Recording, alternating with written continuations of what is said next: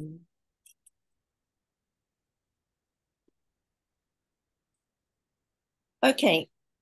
Good evening to everybody, and thank you very much for joining us. I'm so delighted to see so many of you here to hear Jenny Gay speak, given her long relationship with this society. Jennifer's a landscape architect, gardener, and writer based in Greece. She grew up on a farm in Wiltshire in southern England and spent her childhood immersed in farming life and the natural world. She studied ecology and geography at undergraduate level, followed by a master's in landscape design at the University of Sheffield in the UK. While working for a year in an architectural practice, however, she missed the outdoors so much that she applied to the RHS Rosemoor to train in horticulture. Armed with her joint qualifications, she then put all of it into practice in 3 years at the Jerusalem Botanical Garden and back in Europe, a year and a half at the Society's very own Sparosa Garden outside Athens.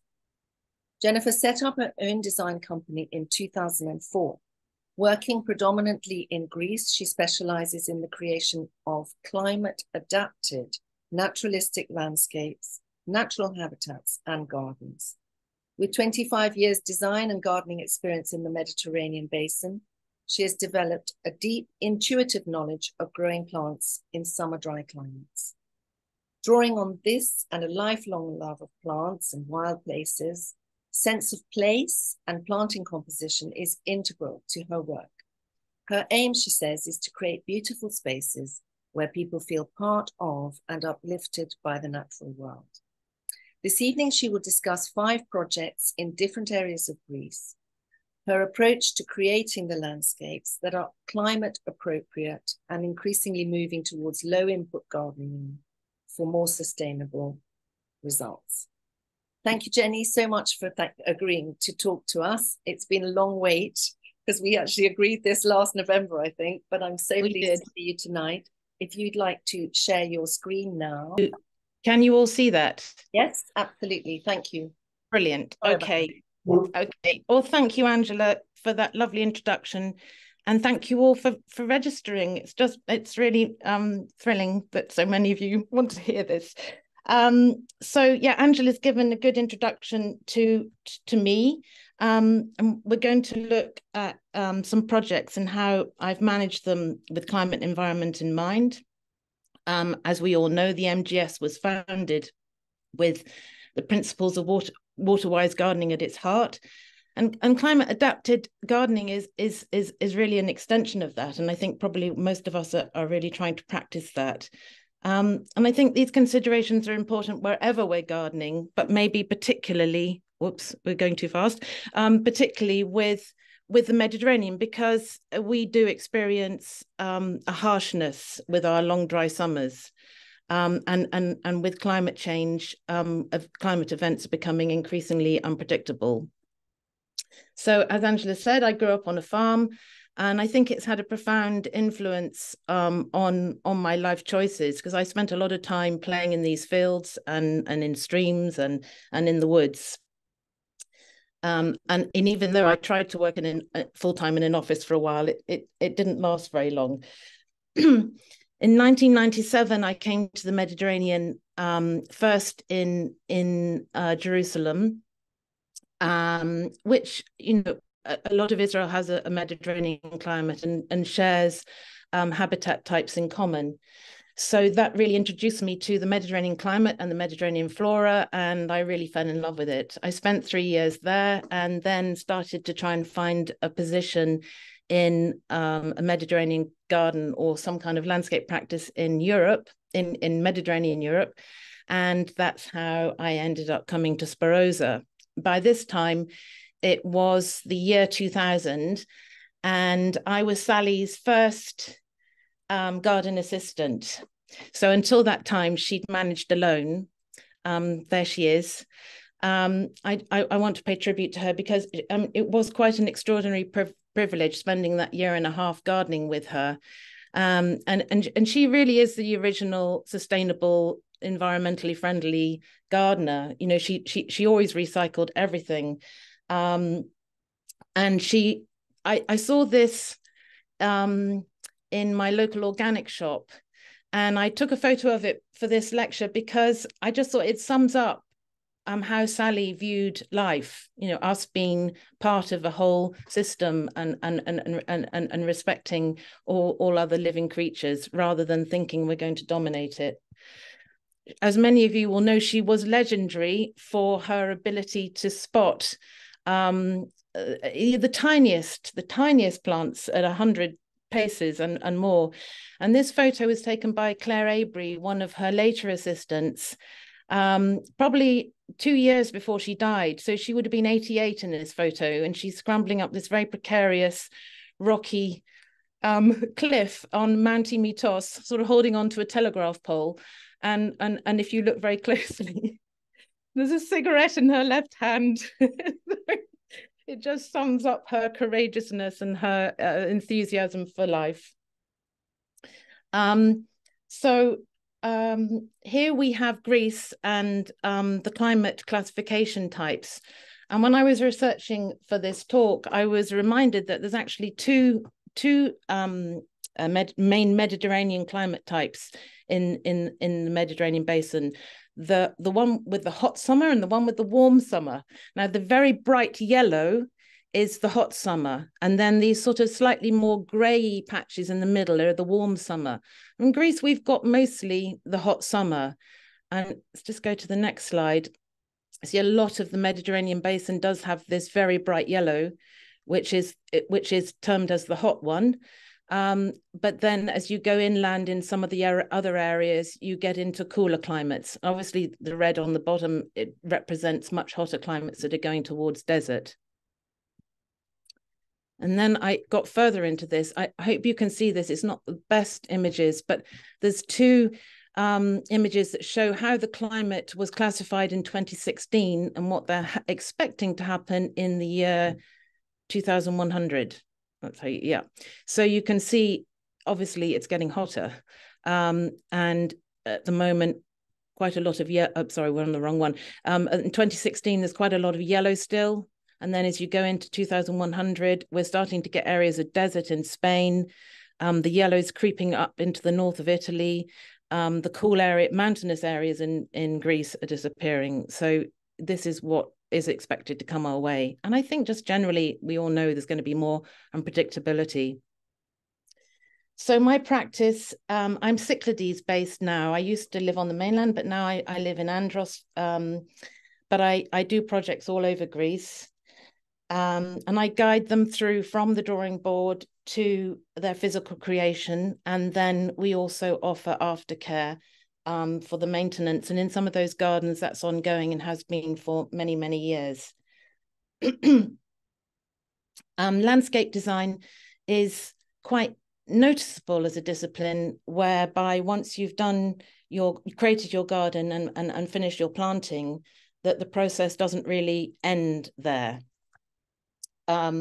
So what happens thereafter, the maintenance, it controls how the garden looks. And so it's crucially important and often rather undervalued, I feel. So these are the design and maintenance values that I try to put at the heart of the practice. Sense of place, that means, and by that I mean reading and respecting the landscape and trying to allow it to inform what we do. Climate adapted, which is the theme of the talk. And I mean, in the main point being that trying to grow plants that will cope with the conditions that we're living with rather than trying to impose plants that can't cope. Enriching biodiversity, even though in Greece we're living in the most rich biodiverse country in Europe, there's still plenty of areas where there's been destruction, and there's always room to improve biodiversity, I think. Sustainability, trying to minimize input and doing our best to use resources sustainably. And then hopefully all of those things mean the result is aesthetically pleasing.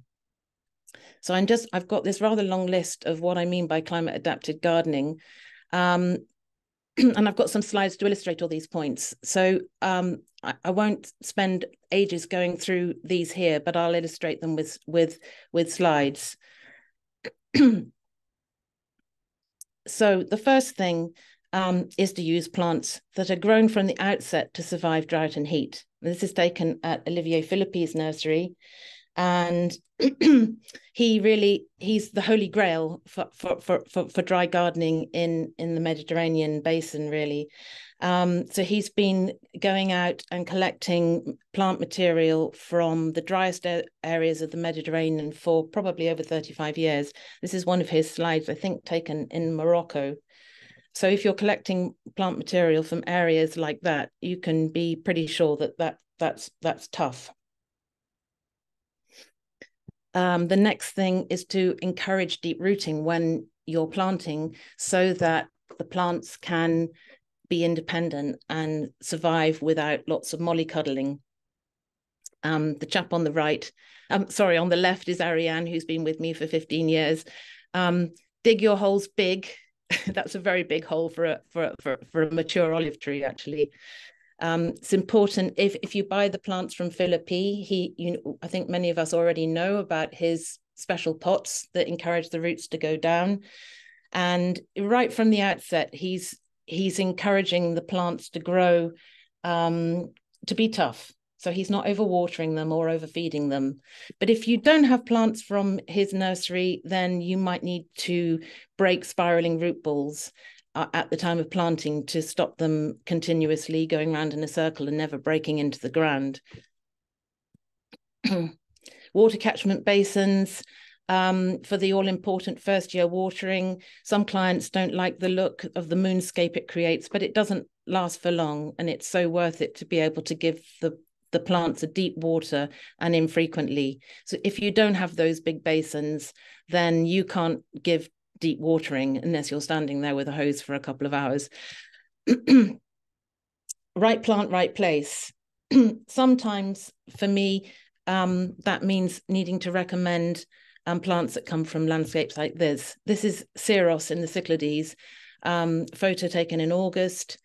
And I remember when when I came to Greece, I'd already been in the Mediterranean for 3 years. But I still looked at that landscape and sort of felt a regret that it wasn't flowering or looking fresher or waiting for the time when it would be. And my approach has completely changed. My perception has completely changed. Now I look at that and I see beauty and all the different colors of gold and bronze and even grays that come about as a result of summer survival techniques. So that's a close-up of the same landscape taken a little bit later on and on a duller day. And you can see there's total defoliation on many of these plants to help them survive in these rocky, dry conditions with no rain. But still, there's a beauty in it. And I think a lot of encouraging my clients to go with dry gardening is about getting them to embrace more this summer dry aesthetic, that there is actually beauty in it. And explaining why plants behave as they do in the summer in the wild. I think it helps us embrace and enjoy them more somehow. So I just put up a few plants here. I think many of us are really familiar with this already, but the summer dormant spiny cushions, Sarcopaterium, oils and aromatics, resinous oils and aromatics produced by plants like thyme have an effect, a resistant effect against radiation, as well as making them unpalatable. The lovely felty leaves of so many Mediterranean plants. This one is Origanum, and beautiful contrast in a planting composition. Oops, sorry. And then also the dimorphic foliage of some plants like Phlomis, which drop their leaves in late spring, early summer to the wide flat leaves that are good for photosynthesizing, and they drop those and replace them with a narrower leaf that's held vertically that helps them reduce their water loss. Maquis community shrubs. For others of you in different areas, you'll be familiar with this as chaparral, matterhorn, fynbos, mallee in Australia. They're just amazing for structural frameworks in the garden. This is a completely natural area that's being probably actually in Greece, goat grazed, and the wind and the environment just makes those shapes. And I use these plants again and again in my designs because they're just so good and strong and tough. And if they're not flowering, they're just that the foliage gives such a lot. And many of them do flower and berry at different times of the year as well. And then on a lower level, the other really important community, in Greece is the Frigana, also known as Garrigue, which is this, going back to this lovely community of aromatics and prickly subshrubs and bulbs and grasses in there. And those often give us the fantastic spring floral displays. And there's a few of them that I just use again and again and again because they're so useful.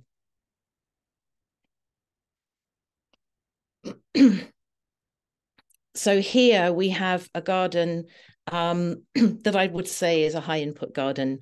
I'm not sure where it is actually, but you do still get demand for gardens like this in Greece. There is still an idea that this is how a garden should look. So this will be watered frequently, probably every day. There'll be lots of nutrients going in there. There's lots of colourful annuals. Because of all the water, there'll be lots of lush growth, and then probably lots of chemicals to control the pests that like the lush growth. So there's a lot of resources going into that garden, even though it might be colourful and green, but it doesn't really belong to the Greek landscape. So this garden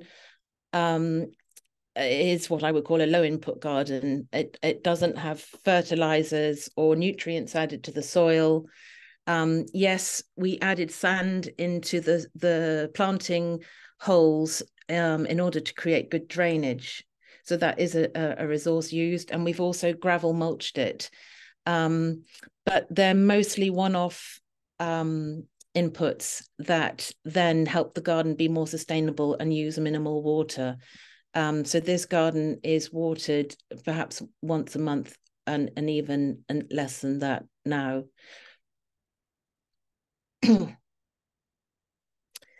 So another point in our climate adapted gardening is to respect the water cycle. This is water logging from runoff from paving, that from torrential rain, but the water just didn't have anywhere to go. It's very rocky soil underneath.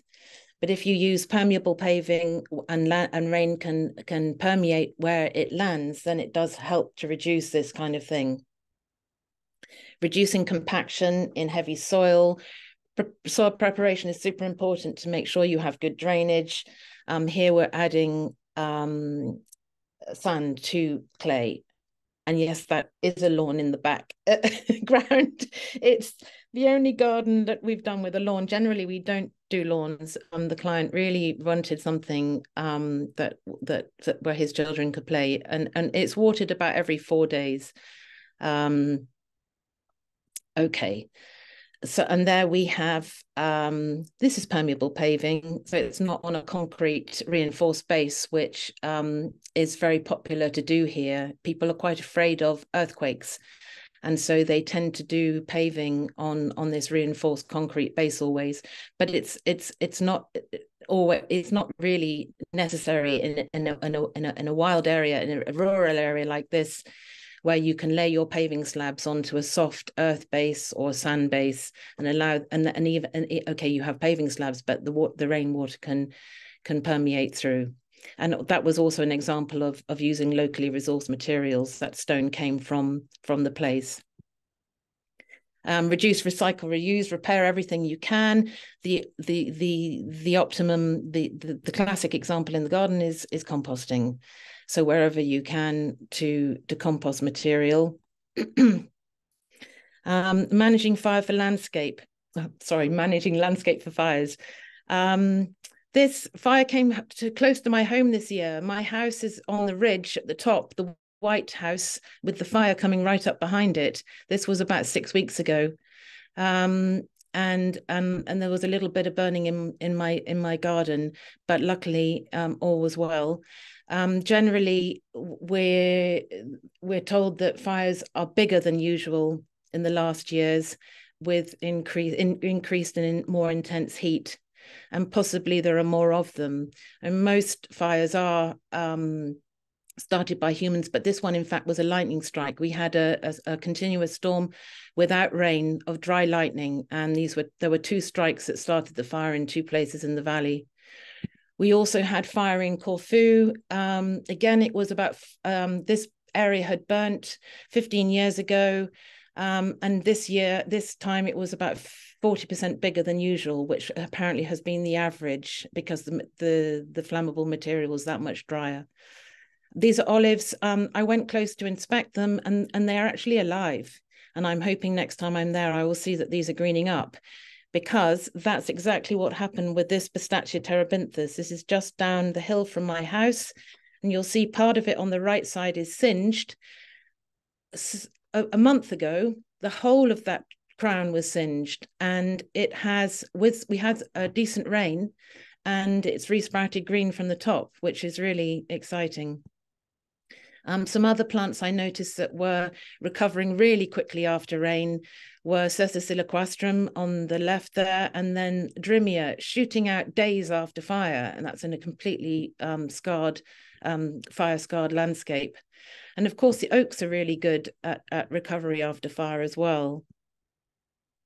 So let's get to the projects. Here we are back in Greece. I have projects all over Greece. I tend to have a hot spot in Corfu. I'm sure partly because the conditions are quite good for gardening there. And then, so we're looking at 2 projects there. One project on the mainland where the rainfall is much less, one on my island of Andros, and then another one over near Turkey in the east of Greece.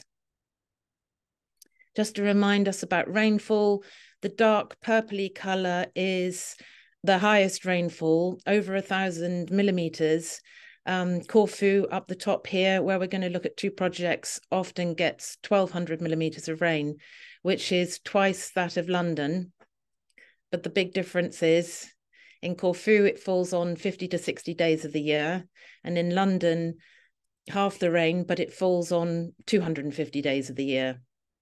So steady rain throughout the year, whereas here, a very intense, fast rain. The project we're looking at in Attica is, less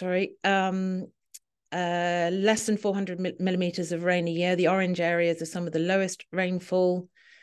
Then the Andros, where I am, I'm in one of the wettest Cyclades. We have about 600 a year. And then Samos over in the east is about 800. So here is Corfu, typical view of the landscape there. Cypresses, olives, rocky, mountainous, very beautiful island that has become very touristy. They have huge numbers of visitors. It's got very high humidity, which is both good and bad for gardening. Bad in the sense that we tend to get many more pests there, and it seems to be getting worse. And good in that it just gives the gardens a little bit more of support through the year. So the first one we're going to look at is Rhu, which is right up in the northeast, close to Albania. And there's lots of tall mountains up in Albania with that send down rain and quite cold winds in the winter. We can get snow. I've been snowed in up at Rhu on more than one occasion. So it's quite a contrast, because in summer we might get 38, 39 degrees, and then in winter we might get -5. Not every year, but it happens. This is Rhu. It's a hamlet. It's about 500 meters above sea level. It was home to stonemasons, and the whole area is full of quarries with excellent building stone. And these families came from Epirus on the mainland, apparently around 200 years ago, because there was a lot of building, and they built their own houses from the quarries on which were right beneath their feet. It's very floristically rich. This is a typical roadside verge in spring, amazing diversity. And this was the kind of feel I got when I first went to Rue. Extraordinary views across to Albania, ever changing and ever beautiful. And that view is quite important in consideration when you're landscaping, because you don't want to steal its thunder, I suppose. And it's important not to block that view, frame it, and take it into consideration in what you do. So this is Rue as it was. And this was the big inspiration for the planting palette. Those natural colors you can see on the right side, wisteria that dated from when the village was inhabited, with caving in roofs, wildflowers just storming all over, and shrubs, fig trees growing out of walls. I mean, it was quite an extraordinary, magical place. It was abandoned about 50 years ago, because it didn't, what's going on its own without me, because there was no electricity there and no running water. And when running water came to the nearest village, they up sticks and went to live to where they had those modern conveniences. So it hadn't been lived in for about 50 years, and an architect named Dominic Skinner stumbled across it and found out that it was for sale, and he bought the whole thing. And he didn't really know what he was going to do with it, but he knew he wanted to restore it. And a plan came to restore the houses for luxury holiday rentals, which is what it's doing today. So this is Lunaria annua, which is all over North Corfu and very much too in Rue. This is the wonderful stone. You can see the striation, the horizontal striations. It makes it a brilliant building stone. This now is the backdrop to a pool. I haven't got a picture of the pool in the presentation. But it makes a wonderful backdrop to the communal pool of Rue. And we used, of course, this building stone in the project, and almost everything came from the place. So it was very much making use of what you had locally. A lot of our work at Rue was about pruning and sculpting what was there. So it wasn't just restoring the buildings, it was also restoring the landscape. So there was lots of impenetrable growth, overgrown trees, damaged, broken, thickets that you just couldn't walk through. And so I think 60%, if not more, of our work there was about pruning, sculpting, creating the spaces which would make the landscape. Almost all the plants that we used are Mediterranean natives. The hillside in the background of this photo is a natural hillside and makes a beautiful part of the view. And the planting, we wanted to try and reach out to that to bring that landscape in and try and reflect back one from the other. So you see all these wonderful contrasting maquis and frigana type plants here. Most of them in this photo are not flowering by now, and but they still, I think, make a lovely composition, hopefully. And this is again at a later time of year. Again, you see the hillside beyond with the olive groves mixed in with maquis and cypresses. And in the foreground, that's an planting of atriplex, which we've cloud pruned to kind of reflect that hillside opposite. We have to manage visitor expectations also. Rue is full pretty much all of the summer with guests, paying guests. So it was important that we had flowering interest in the summer. This is the main walkway. This photo was taken by Clive Nichols, the garden photographer, and it's been quite a lot on social media. Sorry, it keeps doing that. And so this is the start of the flowering season. The wisteria walkway walkway, and then we carry on through with underplanting of agapanthus, and plumbago is in there somewhere. You perhaps can't see it. So in the summer, we need to rely on flowering plants from other Mediterranean areas to help us. So, of course, the South Africans and the Californian flowering plants are pretty good in helping us do this. We do need to water them to keep them flowering, but they give us flowers that maybe our own local flora doesn't give us. So the agapanthus of plumbago, brilliant at that. And then the tulbagia, it goes from April to November. And if you keep deadheading it, yeah, on and on. So that's a really useful one for our summer color. Here is a little shot to show you what goes on behind the scenes. This is in January. We're pruning the wisteria. Isabel Sanders on the left, who was one of Sally's assistants, and Lola, who works for me full-time in Corfu, is on the right. And so a lot of care goes into getting it right so that we can keep that floral display going.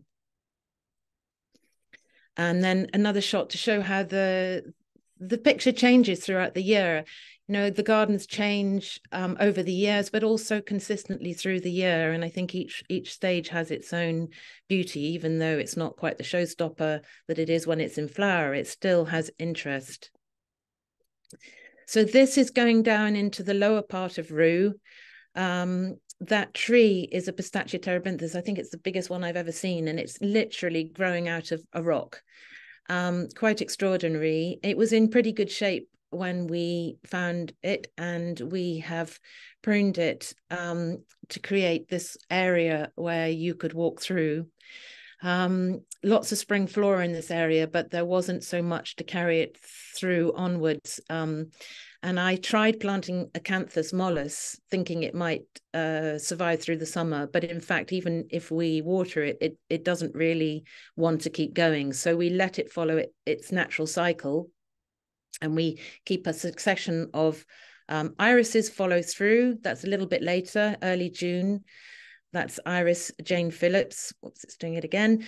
So that's the same area with, and then when the irises die down, we just accept that it's going to be a dry area with the framework of the shrubs and the trees around and the rocks, and it's really enough. It's quiet, but it's enough, and it's a little bit like the threshing floor at Sparosa. Okay, and then going on down into the wilder areas, we increasingly planted only natives.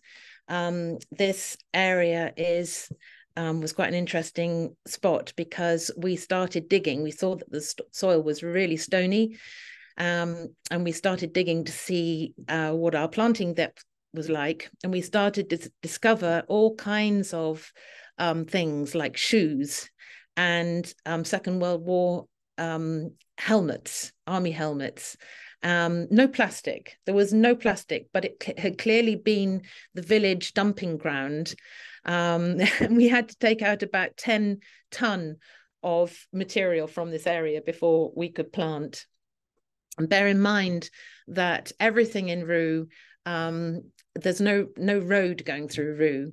So there's parking at the top, parking at the bottom, and then about 100 steps in between up this quite steep slope. And everything that we did in Rue had to be carried in by bucket. So that was quite an adventure. And then continuing on, you see again the stonework, the little ruin at the background.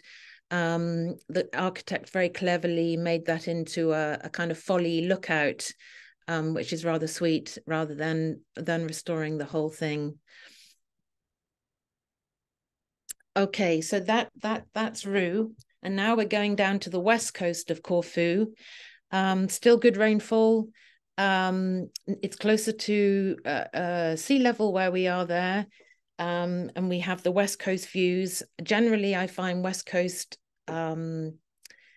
gardening much harder. Western facing gardens more difficult because you have that beating sun the whole afternoon. And so there is a little bit of added stress with a west-facing garden. Again, it was a very beautiful landscape. It's an area of olive groves interspersed with quite a big stretch of unspoilt maquis, which I really hope that not too many houses get built there, because I fear that they may. But these extraordinary olive trees, which many of you will be familiar with in Corfu, with all this rainfall, they grow twice the size of the ones in Attica and many other areas of Greece.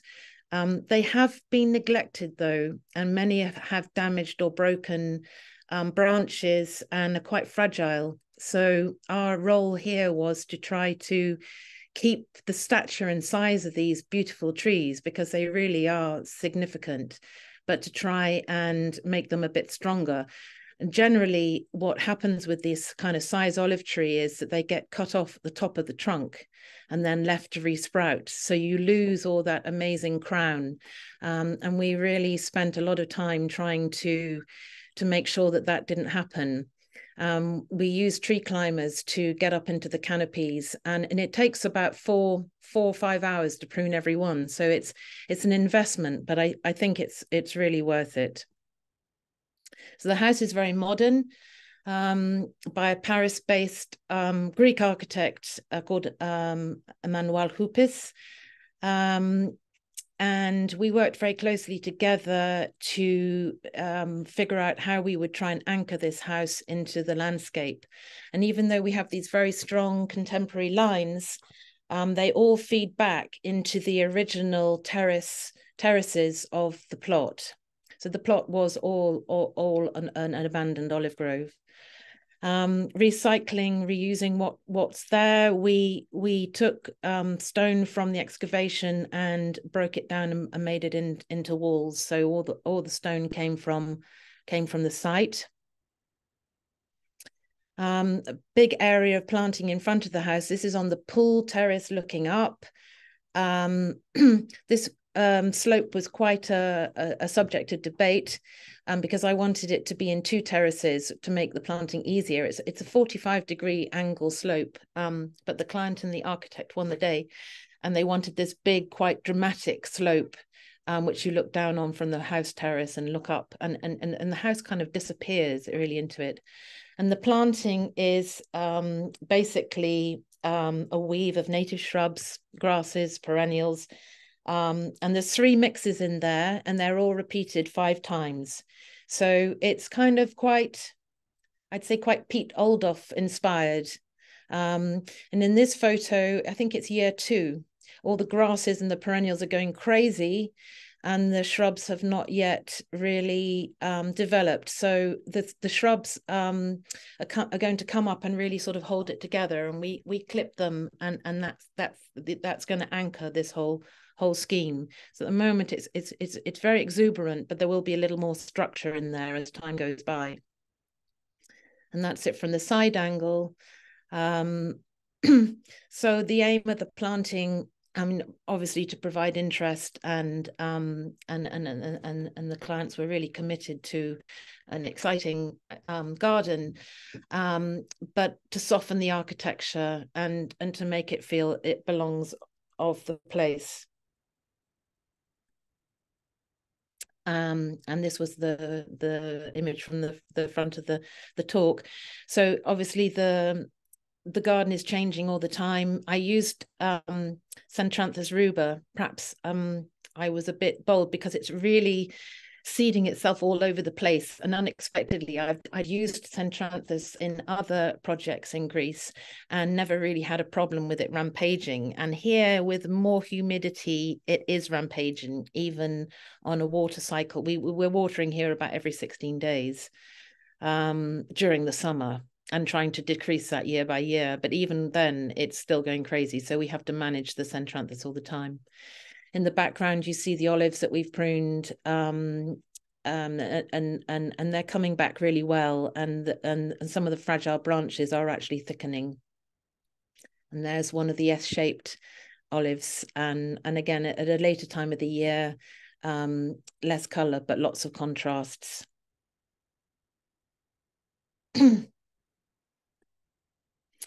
This house has a roof garden. So this was part of the effort to blend it into the landscape. And the local planners really liked it. And I think it's a contemporary structure. A lot of the Corfu new builds are quite traditional in appearance, and this one is not. And I think the green roof really helped to get that through planning. And they commended that effort. The green roof plays a role in moderating internal temperatures, so it's not just to be pretty. This part of the green roof in the background has a depth of around 50 centimeters substrate, and we can grow shrubs, and it blends right back into the landscape behind it. So it just merges imperceptibly. I don't have a photograph that shows it to you, but it does. And then the main part of the house, the living space, the living room, has a shallower green roof. It's a huge expanse. It's, I think, 8 meters by 15. And that's a shallow green roof with about 12 centimeters of substrate, and succulents and Hyperrhenia. The Hyperrhenia are actually taken out because the client didn't like them. So we have a low-level planting there. What I didn't anticipate with this green roof was that this part of it especially is a sitting duck for weeds. And we spend a lot of time and effort weeding. So the substrate, there's lots of perlite in there, and tufa, crushed brick, a little soil. But it's just this wonderful flat space that weeds just seem to love. So we're now in year 3, I think, and we're still weeding almost every month to keep that under control. And that's, I guess, really because it's in a relatively wild place, where there's just hundreds and hundreds of wild plants waiting to land there with every passing bird or wind. So that's Corfu. Moving on to the mainland, we're into area of very low rainfall, less than 400 mil a year. This garden is just down the road from Sparrosa, so it's in very similar conditions. It's slightly higher above sea level, and there's a photo of typical Attica. This is taken just near that project, so you can see very rocky, dry landscapes, relatively treeless. And there is the house. The house was built many years ago, and we were invited to come in and plan a garden when the house had already been there probably 20 years. So you can see it's surrounded by maquis, olive groves, a little bit of pine behind. So it has quite a hodgepodge of landscapes around it. It's an area where there has been quite a lot of development, both housing and light industry, not directly near the house, but in the whole area of Attica. So it's a large plot, around 25 stremata, which is around 8 acres. And this is how it was when we took the project on. So there were trees, lots of olives, very beautiful olives, very dry, rocky soil, lots of parent rock pretty close underneath that surface, and the odd shrub planted here and there. So we really needed to find a way to unify the site, to make it feel more harmonious, to make the house feel more anchored in its landscape, and to sort of add another dimension, because it felt quite two-dimensional. So this was 3 months after planting. We've put irrigation in because we have so much planting here that it was the best way to deliver that deep, infrequent watering. Whoops, sorry, done it again. So yeah, that's just 3 months in, and then that's 1 year later. So it was quite fast development, and some plants really go quickly in Greece, and then you have to wait for the structural plants to come through. Again, we've used gravel as a mulch to, retain the moisture.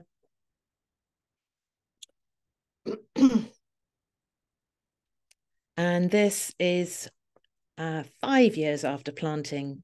I think this is a photo taken by Olivier Philippi, as he came to visit us here. And he said it's like an agroforestry landscape, and he's right. So we've added this third layer, and it becomes typical of the agroforestry landscapes around in Attica.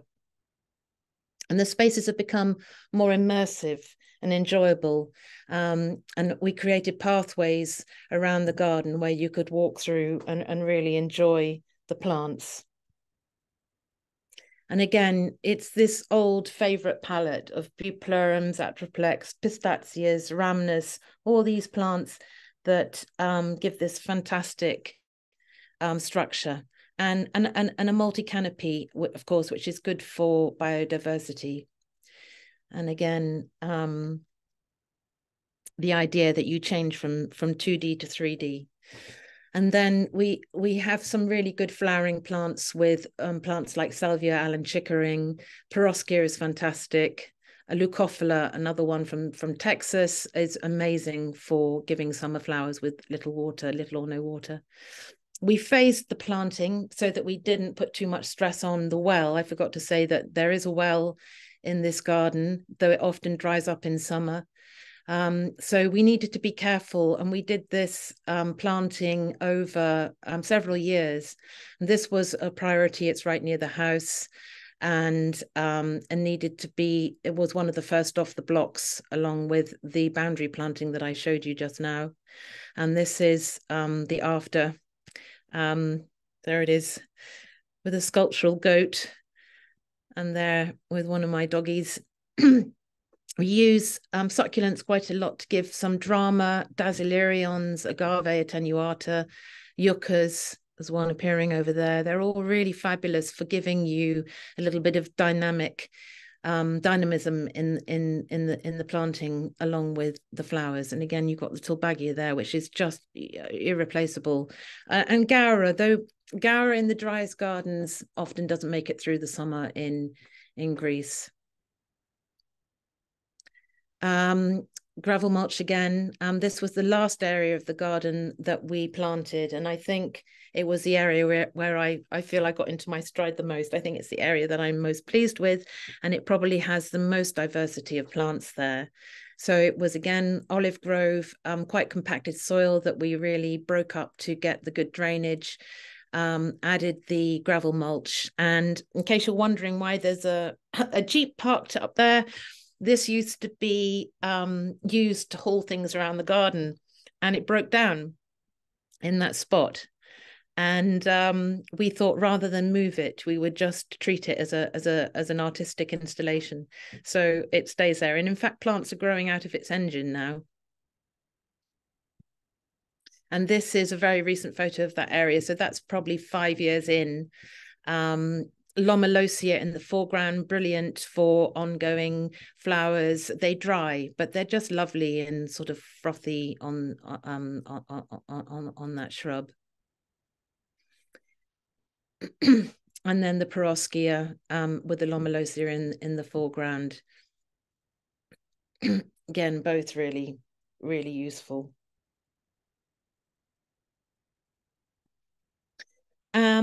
This is a photo of Vilka, the owner of the garden, with her dog Boo Boo. And so I just wanted to talk about apex predator.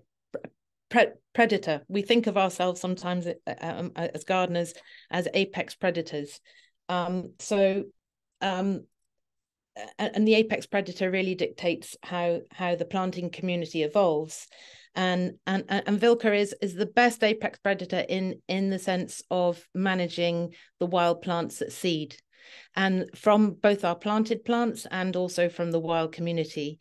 So this is a big issue for us in that, of course, seeding plants are the future of the garden, and gravel is really good for helping the plants to seed. So any garden that we have that is gravelled has a really great seedling population with all these wonderful plants emerging. And sometimes we have problems in some of the gardens where someone goes in very enthusiastically and removes them. And so we have to try and teach them to choose the right seedlings to remove.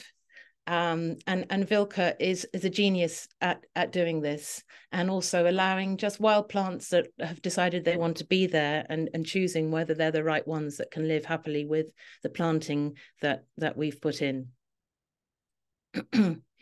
So here we are on our way to Andros. The garden we're going to look at is about 300 meters above sea level, on a west-facing garden. I think the main thing to say climatically about this garden is that it's windy. In fact, the whole island is windy. We're very famous for our wind here. But we have good rain, and Andros has springs, so we have that advantage. And we have these wonderful valleys. We have 4 of these valleys in Andros that go northeast to southwest, all one after the other in a rolling direction. And this is the highest point on the island, which is around just under 1,000 meters. And then in the foreground, you have a typical wall, which shows the rock, which is a very sort of schistty rock. And it gives rise to this very moisture attentive soil, surprisingly. I was quite surprised at how moisture attentive it was. Mineral rich, nutrient poor, quite moisture attentive, but generally pretty free draining. And we have very, very good results with Olivier Philippe's plants here. Zoomed on again. Yeah, so this is a very typical of the northern part of Andros, which is a little bit like the moors of Scotland, but with sun, a lot of sun. And along the top, you see the typical vernacular of the walls of Andros, which have these rather particular large stones placed in them, which was a labor-saving device, but they're rather beautiful. And then Andros also has very rich, fertile, well-watered valleys. So it's quite a comparison. This is just above my house. And you see these beautiful wind-blown multi-stem trees, heavy goat grazing, and we have a lot of Sarcopaterium dominance because they don't touch that. But it's still a rather beautiful landscape. This is the project. It's in a village called Aprovato, which means without sheep. It's definitely with sheep and goats. So we needed to fence it. We're always reluctant to fence, but they just come in and make a lot of destruction. And it's just not just the eating of the young plants, but also, these uncontrolled goat herds do a lot of damage to walls. So yeah, a fence went up. In the background, you see Acer montpelliensis, which is a beautiful maple local to this island. In fact, it's growing in many areas of Greece. And beautiful site. And it had these wonderful terraces, and these are beehives. And sometimes in Andros and many of the Cyclades, actually, you see these beehives built into the walls. And of course, we've kept those. This is a monument to the goat. My client commissioned this beautiful sculpture of a goat, which is just perfect, eating a Kermes oak there. And you see this rock, which is part of the garden, and a really important part of the structure of the garden. So we used our usual palette of plants, the greys and the greens. Bupleurum in flower here. I don't think we've had a slide where it's been in flower, and that's another one, the shrubby hoarhound, which we find really, really useful for summer flowering. And also, the limey green color is also a really useful contrast that we don't always get. We get it with euphorbias in the spring, but that starts to flower late June, early July, and then goes on all through the summer. And again, the flowers dry and are very beautiful part of the garden. So these clients fully embraced the concept of dry gardening. It was another garden that was pretty much supplied by the Philippine nursery.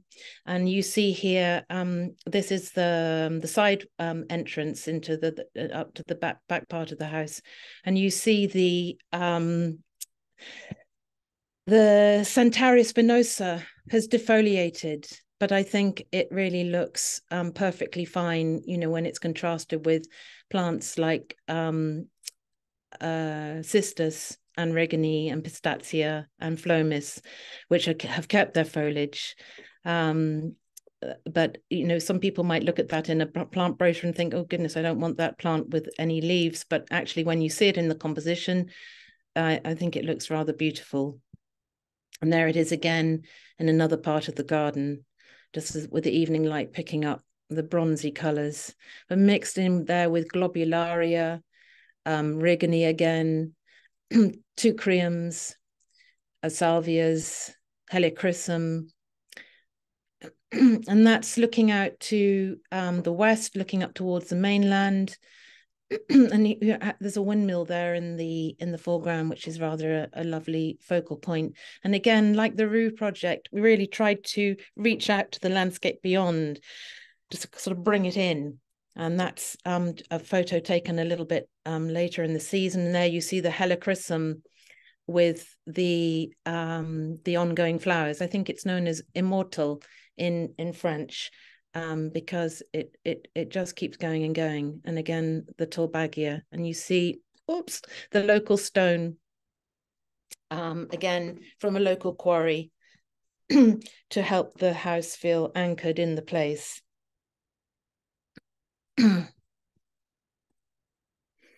And there again, we have Perovskia and Lemoniastrum. I almost forgot its name. And there again, very useful, and in very low water conditions. And this garden is on a 2 to 3 week water cycle as well. And that's looking back up towards the house with the big oak behind, and you see the helichrysums and the lomelosias there, and mixed with all these other lovely Fregona types and gaura. It's just about enough gaura water to keep the gaura going. In some gardens where we have no water, the gaura doesn't make it. And that's with the evening light again. We leave the flowering heads on phlomis when the plants are established. In the early years, we tend to remove the dying flowers because it seems to keep the foliage a little bit stronger through the summer. Okay, we're nearly there. This is the last garden. Samos near Turkey. I've put it in because it's a town garden. It has a little higher rainfall, so it has wind, but it's a little bit kinder than the last two gardens we looked at in terms of climate. And here we have an incredibly deep soil. When they dug the excavations for the house, they never found bedrock. It just went down and down and down. So it's probably, you know, it's sort of in a valley leading to the sea, and it's all this soil that's washed down from the mountains over the years. So this is Samos, a little bit like Corfu, slightly drier, less tree cover, but there is still significant tree cover, lots of pines. This was the site. It really was a bit like Ground Zero. Just about everything had been demolished. There was a citrus orchard left, which was not in a great state, but we've revived it. And there was also a beautiful walnut orchard, which we've managed to use. I'll show you how in a minute. So take a look at that white house on the horizon. The next photo, you can just see it on the left side. So that's the same view 5 years later. So it's it's a two acre plot, 9 strata site, just over 2 acres, right in the heart of a university town called Karlovasi.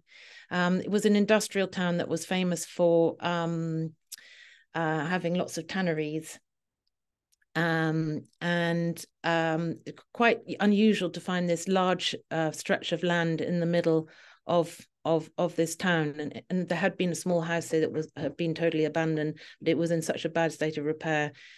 It was demolished, but as I say, there were fruit trees here, but in this part of the garden I really have no idea what had been there, probably orchards of some kind. But so we created this sort of multi-layered planting again.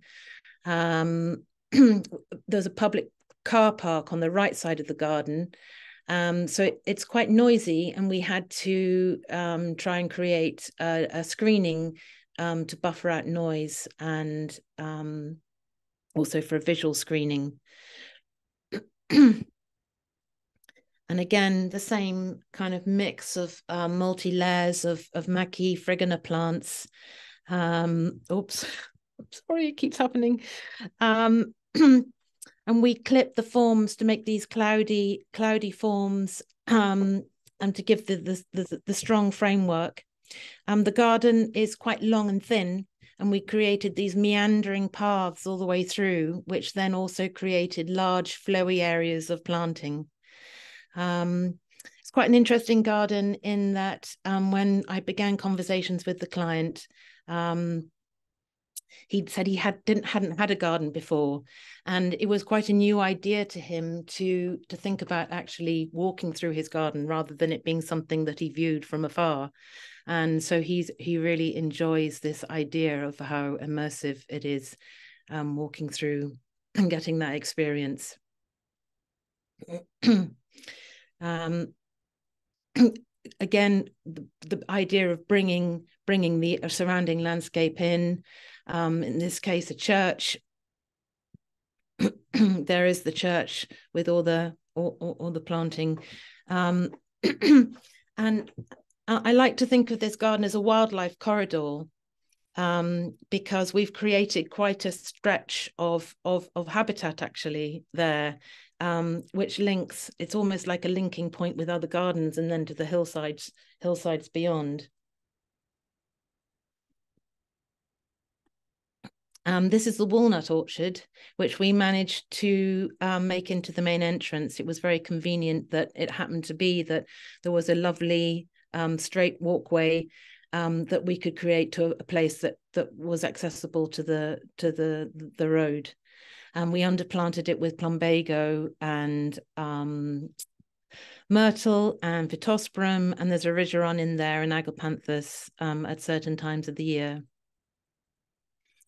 And there again, the garden really needed shade, as you saw in the first slide. There was really nothing there, so we created a mulberry avenue here, and then further down the garden there's a grove of Melia asderac, the Persian lilac. We added sand into the soil mix because it was quite a heavy soil, and also you saw again in that first picture how all the construction traffic was going straight over it and heavily compacting the soil. So we had to do a lot of deep digging. And this again just shows all the layering. We used trees like carobs and ficus and oaks and pines to create the shade. Leucophila from Texas. I just wanted to show one of that. Fantastic as a late summer flowerer.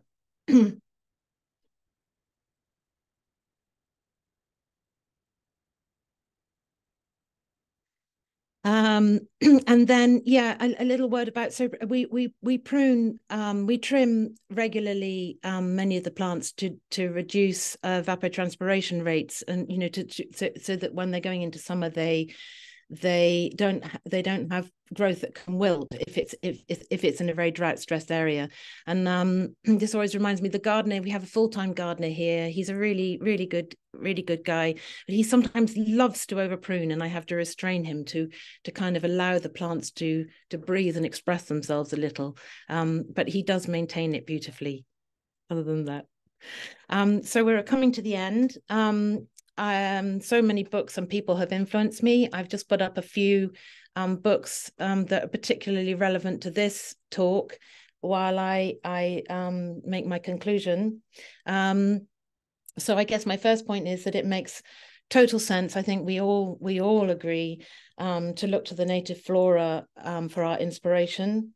That's what's surviving in this climate, and we're really trying to convince our clients to embrace the summer status of our Mediterranean plants. So that I think this is key to really enjoying, rather than lamenting how they look, if you really appreciate what the plants are doing and how they're behaving. But always bearing in mind that you can use other Mediterranean climate plants for those summer flowers. And succulents, so incredibly useful for structure and accent planting. As Europe gets warmer, I think gardens in Northern Europe are looking to us for techniques. And I would really like to see more skilled gardeners out there in Greece, at least, promoting dry gardening techniques. We're quite short on skilled gardeners. There's a lot of people working out there with little training, and lots of really good landscape designers, but few really skilled gardeners working in an artistic way. It tends to be quite technical gardening. And just to finish, if I've got time, food for thought. Last year, I went to one of the Beth Chatto symposiums, the theme of which was rewilding the mind. And lots of interesting ideas. A group of 500 gardeners and designers all gathered together, and it was a really interesting event. Two things stood out for me. One was the talk by Fergus Garrett, who is head gardener at Dixter in Sussex in the UK, very well-loved garden of the late Christopher Lloyd. And they'd recently had a biodiversity audit carried out in the garden. And the belief was that the greatest biodiversity would be in the meadows. And in fact, they found that the greatest biodiversity was in the oldest part of the garden, where there were lots of old stone walls and paths. But this is an intensively gardened area. And that's where the greatest biodiversity was. And then the second point is that a guy called Dave Goulson, who wrote the book Silent Earth in the left-hand bottom corner of the screen, he told us that in the UK, gardens take up more space than protected nature reserves, which means that that we as gardeners, what we do matters. Because if I don't know what the figures are for the Greece or the Mediterranean, but in the UK, if there's more garden space and nature reserves, then what we do can really change things. So that's it. That's what I have. Thank you, Jenny. Fantastic. I mean, I think that it's so brave of you to take on the the maintenance after you've planted. I think that makes you sort of a unique, because of course we all know that on the paper it's one thing, but actually walking the talk, shall we say. So yeah, it's rewarding. It is rewarding carrying a garden through. It can be it's sometimes quite difficult to juggle designing and managing gardens, because often, I want to be out there doing what the plants are telling me they need, and I've got clients who are also have design deadlines, so it's sometimes a difficult juggling thing, but I really enjoy it. So can I ask you now to stop sharing so that we can get everyone back? Okay, hi everybody.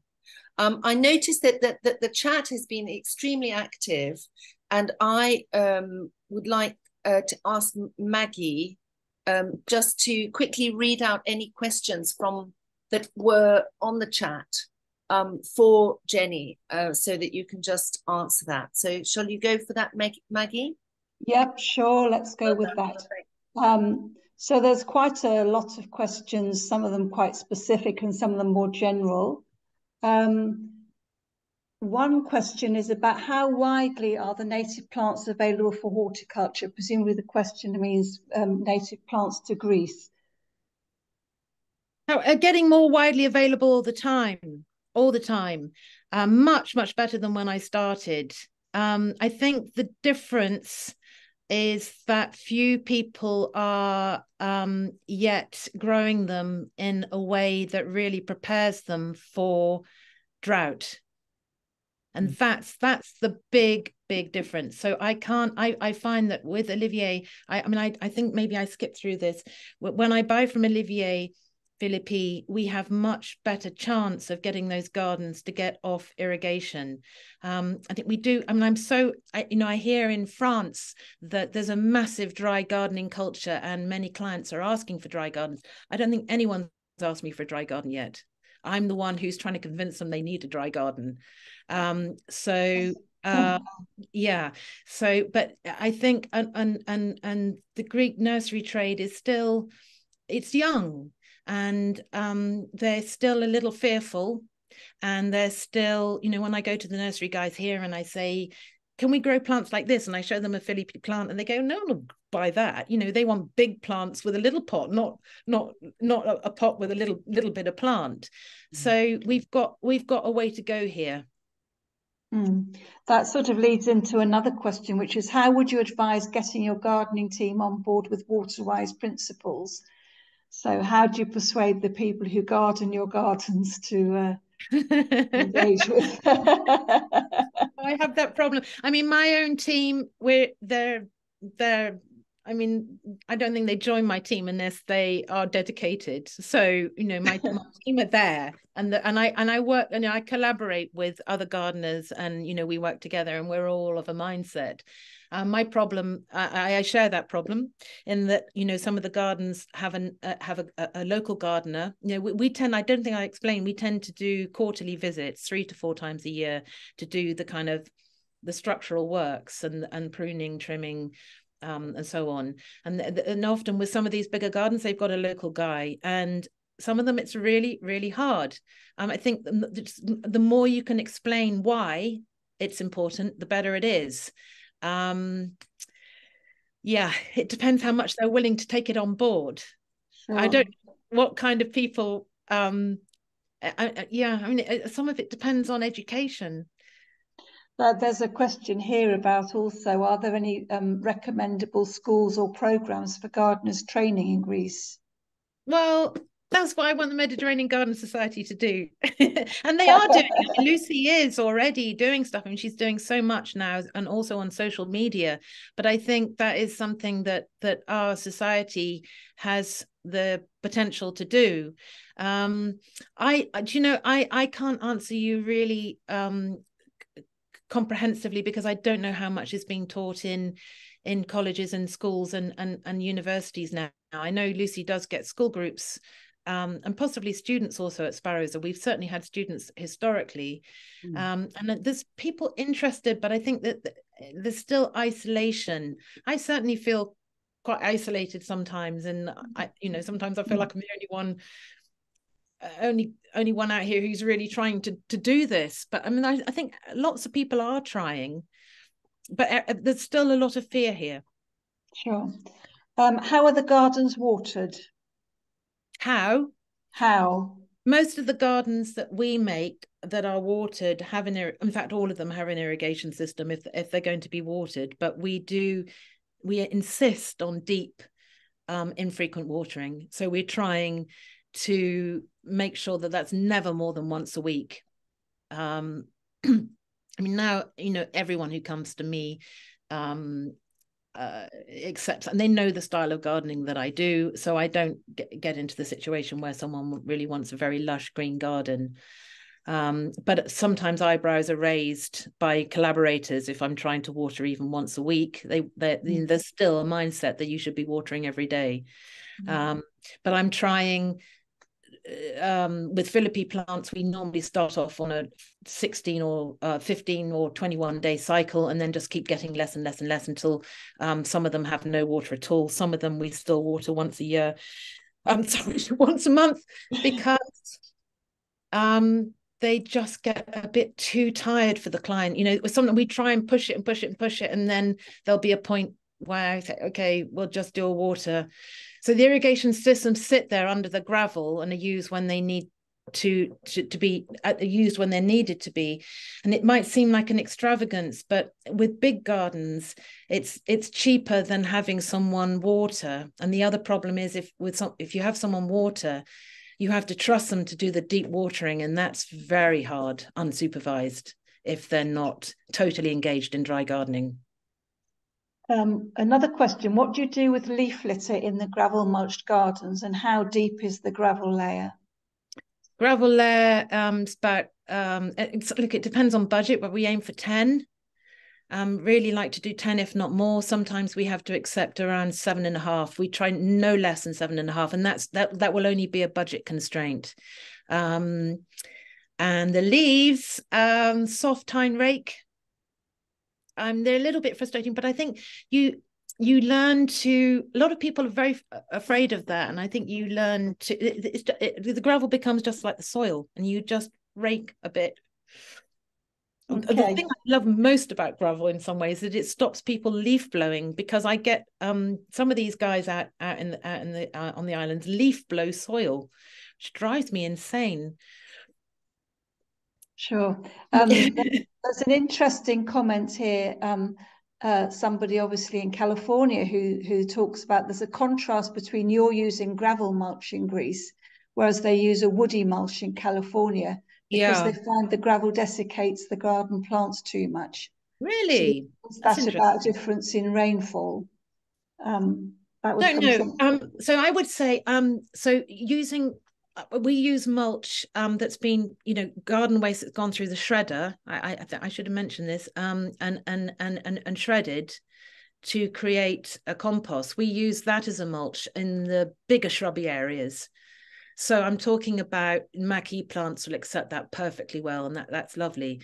But the smaller frigana plants, especially the silvery ones, I think that kind of organic mulch, it tends to create this humidity around their necks, and then might cause phytophthora problems.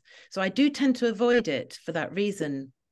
But I haven't had that experience that person's getting in California. Okay, here's a very specific question. Do you have any suggestions for trees in the northern part of Greece near Katerini? The garden faces east and near the sea, and they would like some shade in the summer. Can I be in direct contact and have a think about that? Yeah, that's Petros's iPhone that question came from. Okay, Petros's iPhone. If I can link up with you after. I don't know. It would be good to just you'll be on the registration list. Yes, people have asked also if they could have a plant list. If I could jump in, maybe I could send. Sorry, this Katerina is not. It's just Petros is wrong. It's a mistake. All right. If you write to me, if you write to me, then I will. I will write to you. Okay. Well done. Okay. So the plant list, Jenny. Do you think? Plant list. So what of a particular garden, or just any and many? Of the plants that you're using in the gardens, because it seems that there's a palette that you were using. Yeah, I can give you my faves. My favorite one. Yeah, Jenny, one of our speakers earlier in the year did something that I thought was quite useful. He did his sort of, tops. We don't expect you to sit and write thousands of plant names down. I mean, obviously, but he had his top 30 or something like that. Yeah, happily, because I think there were a few I kept saying I use these again and again, and yeah, sure, absolutely, 100%. And I think it was not there. It was nice that there were different stories in your, different layers in the plantings. So if that comes to me, then I can distribute it to the attendees. Okay, brilliant, thank you. Another question is, how often are you pruning the shrubs? Oh, that's a really good question. It depends a lot on the year, actually. It depends on the rainfall, and it depends on the level of watering that we're giving. The less you're watering, the less you're pruning, which is great. So in the driest gardens, it can be twice a year. In some of the gardens where we have this balance to strike between client needs and trying to be dry gardening, and it can be 4 times a year. And it depends on the shrubs as well. So that's quite a complex question. Yeah, sorry. fair enough. Fair enough. Thinking about biodiversity, have any of your projects had baseline biological surveys that you then follow up to document change? I'd love to do that. No, I mean, they did that at Dixter, which I mentioned, and it was fascinating. I think it was absolutely fascinating. But no, I mean, I remember one project we did in the Peloponnese, and that was a project which had been razed to the ground. I think there had been quite interesting frigana before we even arrived, and the builders went in and just took everything out. And I remember we camped there for 3 days to kind of measure up and get a feel for what we were going to do, and we saw nothing living in that place at all. And when we started planting and butterflies started coming in and birds were nesting, it was just the best thing. It was one of the most rewarding moments ever. So yeah, I would definitely like to do that. There's a comment here about amending garden soil, saying that in California they're urged to plant into native soils and not break up the soils because that destroys the soil structure. Yeah, and causes I totally more agree. compaction. Yeah, so I totally agree. It depends on the situation that you're landed with. So, for example, in the Approvato project, there was a lot of undisturbed terraces with native soil, fantastic, and that's all we had to do, just plant into it. If you're planting on a building site that's had machinery going over it, it's a nightmare. So you've got to do something. But I totally agree. Where we can, I'm into the no dig and non-amendment, and in fact, maybe I didn't highlight enough that I am going more and more and more towards less additives. I went through a phase of using sand integrated into the soil. In fact, I'm interested to try what Peter Korn is doing, adding it to the top. I haven't done that yet, but I was integrating river sand into the soil to improve heavy clay structures. I haven't been landed with a garden that needed that for some time, and I've been lucky enough to be able to use only native soils locally, which I think is the way to go. Yeah, I agree. Okay, here's another specific if I could add to that, Olivier has regularly reminded me that soils in California are far more rich than in the Mediterranean basin area, Greece and southern France and Spain. They're newer soils. They have more nutrients. We have more acidity than we realize. So based on the plants that he has observed growing in our area when he's come to visit. So yeah, he would continue to pound that into my head that it's a different premise. So it's really interesting. Yeah. Sean, can I just add to that for a minute? Sean is in Northern California. I'm in Southern California. It's entirely different here. When I go to Northern California, the plants I see, the soils and all, they are far different. What we have down here in Southern California is probably much more like Greece. Maybe not quite as extreme, but very alkaline, very little mineral, very little nutrition, very little anything. But you see, when I'm planting into native soils like that, it's almost inevitable that I need to use Olivier's plants because, with the exception of a few nurseries, most of the local ones are overfeeding them. So if you have these plumped up, overwatered and overfed plants going into conditions like that, you can't do it. So I end up using, but we are getting more nurseries that are going in the right direction. They just need to go a bit more. I'm guessing in California you have good supply of nurseries and forward thinking. Well, when I went to California in 2017 on the occasion of the AGM, I came back and I just went into a 3-month depression. Because of the expertise and the level of gardens that we saw, and that the diversity of hybridization of plants available was just mind-blowing. Mind you, Olivier is going more and more towards species he's decreasing his supply of cultivars, which is interesting. Well, but if you're, sort of setting, anyway, that was just yeah. They have good. I think that it's a big market, right? So I mean, there's Nicholas is here with us. He's working for a big nursery. It's a huge market, so they've got that extra gear. Yeah, I mean, I should mention Yanni Grillis. I think he's the one who's really trying to push the limits the most. Some of you may know his nursery out near Marathon. I mean, he has some of the range that Olivier has now. Okay, so who's that? Sorry, Yanni Grillis. Yes, of course, yes. Yeah. A very specific question. What to do with cypress trees that have grown too tall for the proportions of the garden? Oh, blimey.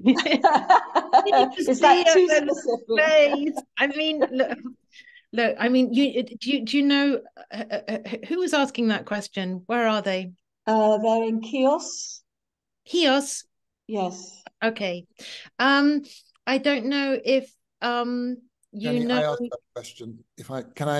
Jenny? Where are you? Yes, hello. I was from Falios. You may remember me. I'd tried working. I asked you to work with us on a project many years ago in Athens. Yes, I remember you. Friend of Yvette's. The cypress trees were planted in 4 different heights. Okay. And although they were watered for the first year for the roots to catch, and since then I haven't watered them. They're about 22 years old, but they've grown too tall.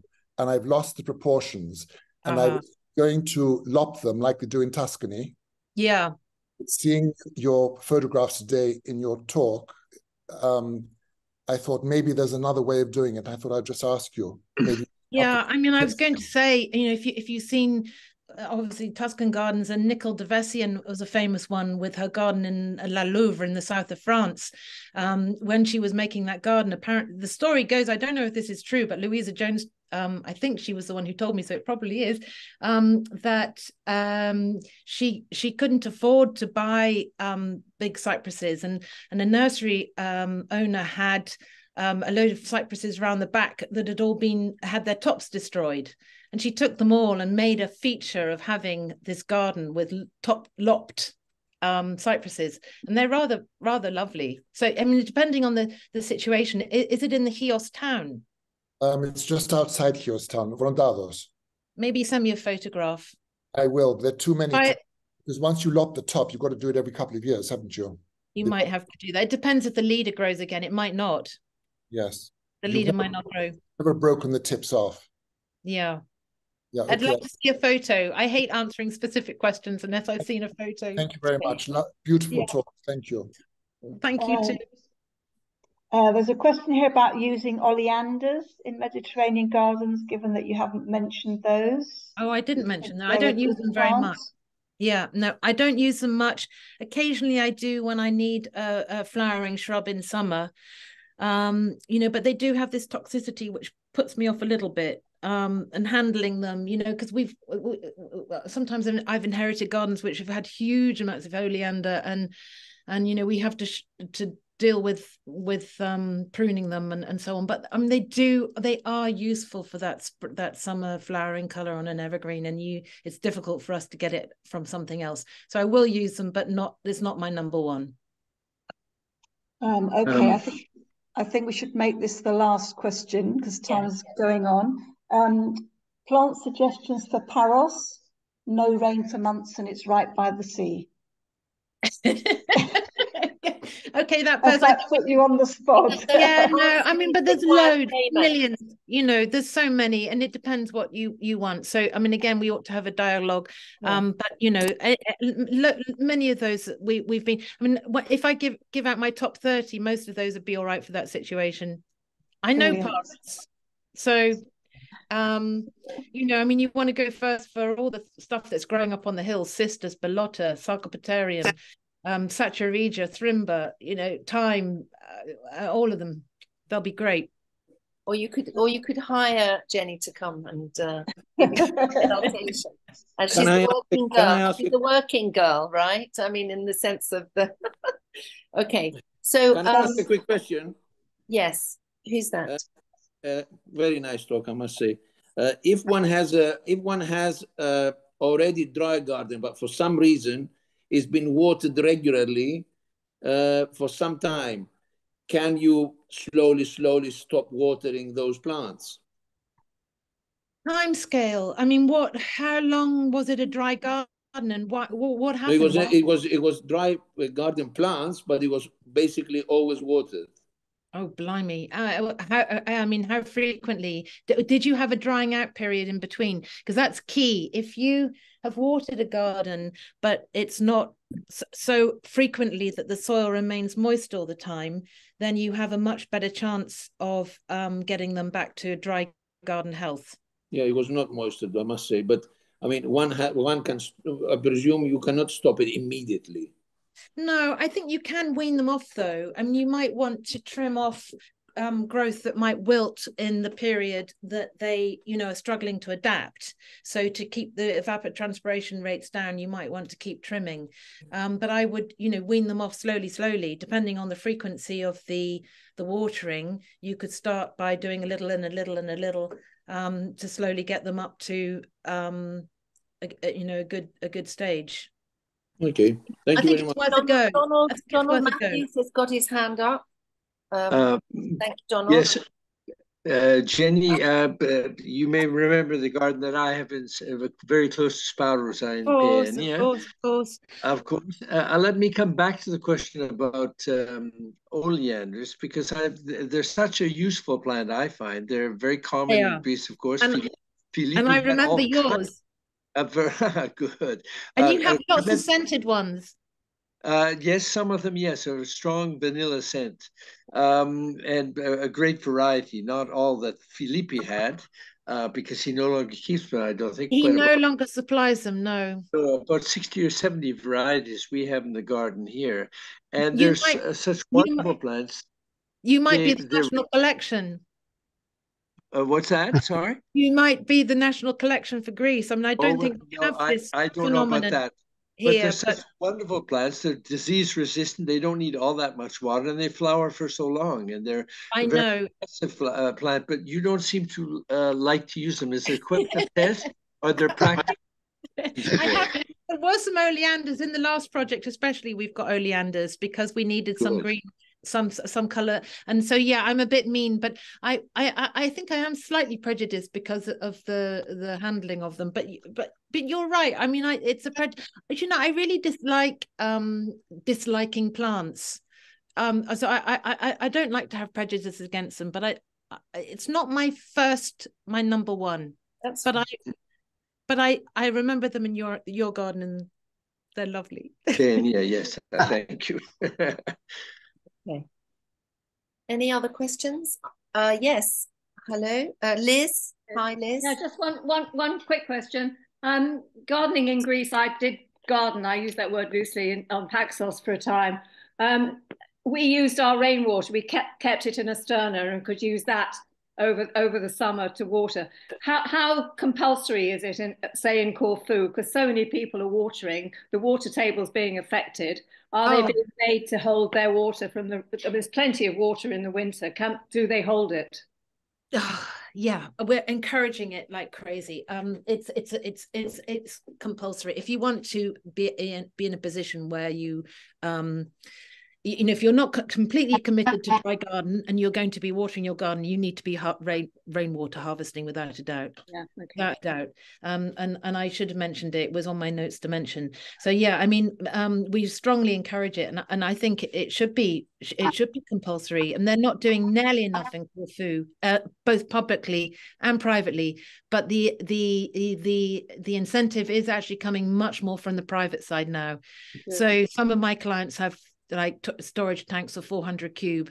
If we get into the project early enough, they usually take the advice to do it, because you can fill, summer thunderstorm in Corfu can half fill a tank of 100 cube.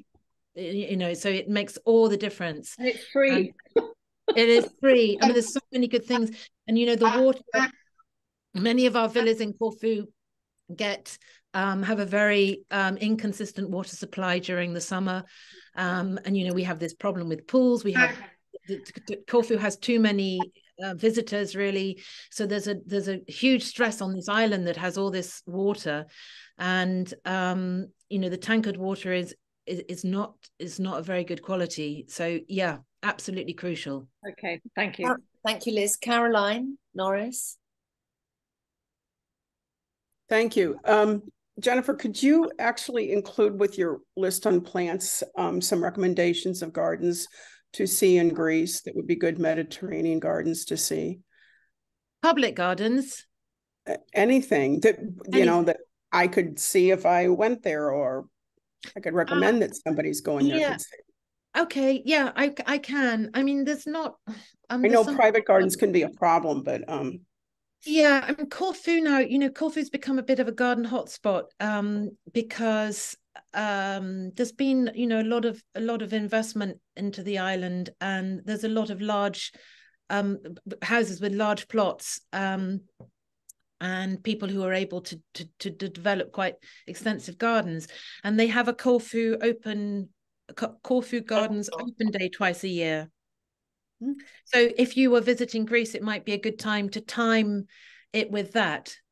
And Rosie Bowen, Rosie is in with us today. She's in. Is Rosie here? Yeah, they organise it. She and Christina. Okay. They organise the Corfu Open. So that would be one thing. Yeah, let me think about it. I mean, of course, there's Sperosa.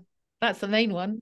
Yeah. But there are other possible private gardens that you might get access to, but it needs organization. I mean, we do now in Corfu quite a lot of tours. We've had the American Horticulture Society, the Portuguese came, the Irish horticulturists. Yeah, quite a few have been to, and Rue is on the tour.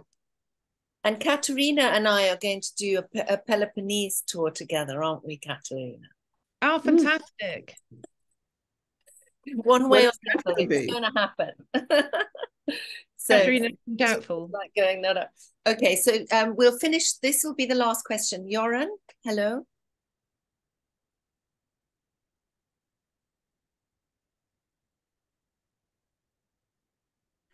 There. I haven't got a question. I just want to say thank you to Jennifer Gray, because a long time ago you used to write for Athens News before he died. And thanks to those columns, or the columns you used to have there, I became a member of the Mediterranean Gardens Society. So I just want to say thank you. That was all. That's lovely to hear. Yeah, no, it's a long time now. It's been gone over 10 years. But I might try and start writing again soon. I've been so busy, I haven't had time really, but I want to. There's an excellent article in this this month's issue of the Mediterranean Garden, all about plants and planting from you, isn't there? Yes, there is actually, but that's an old article that Caroline used from many years before. I don't know. I should have told you all that, but you should have said yes, of course. It's very detailed and very long, and I was going to say, well done if you've done that as well as doing your work. Thank you so much, Jenny, for thank you too. And we'll look forward to getting those little lists while putting you under a bit of stress. Sorry. And if anybody wants to be in touch with Jenny, I'll definitely pass on your email, unless you want to give out your email now. Perhaps I can do. Yeah, I mean, the Para question and the North question, I think they need specific thought, and also the Chios question. I can, if you send me photos, I would consider that a little bit more personally. Well, I'll definitely get those to you then. But yeah, I mean, I can give my email now if you like. I'm sure people would be delighted to be in touch with you. It's medlandscapes@gmail.com. So that's short for Mediterranean Landscapes. Okay. Super. All right. That was brave of you. Avalanche of activity. Thanks everybody for joining in. It's great to see you all again. And indeed. I'll see you next month. Okay. Thank you so much, Thank you very much. Thank you too. Thank you for participating. Thank you, Jennifer. Goodbye. Good to see you all. Thank you, Jenny. Thank you, Angela. Thank you very much. You're welcome, always. Okay. Thanks to both of you. Bye.